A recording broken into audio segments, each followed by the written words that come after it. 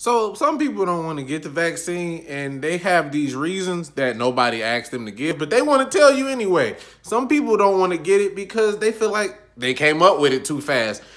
I wish you could tell me how long it was supposed to take, but obviously you know something I don't know. Some people don't want to get it because, you know, they think they're going to turn into some zombie gremlin creature. And bro, I'm just here to tell you that's natural selection at its finest. Because if that Facebook post you read from that website nobody has ever heard of before made you believe that, give up hope, because life only gets harder from here and you got to do a lot more critical thinking than that.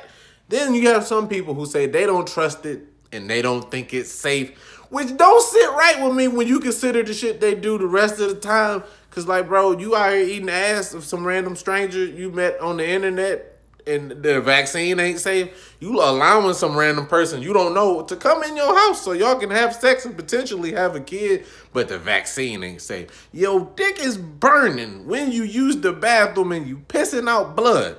This vaccine is the thing that's not safe. I see you got a problem making decisions for yourself. Look, McDonald's, Starbucks, Pop, all the drugs and alcohols you be putting in your face every day, and the vaccine is where you draw the line. I'm just saying, if you gonna roll the dice to have fun, I feel like you can roll the dice on something that's gonna keep you alive. Then again, that might not be the best idea.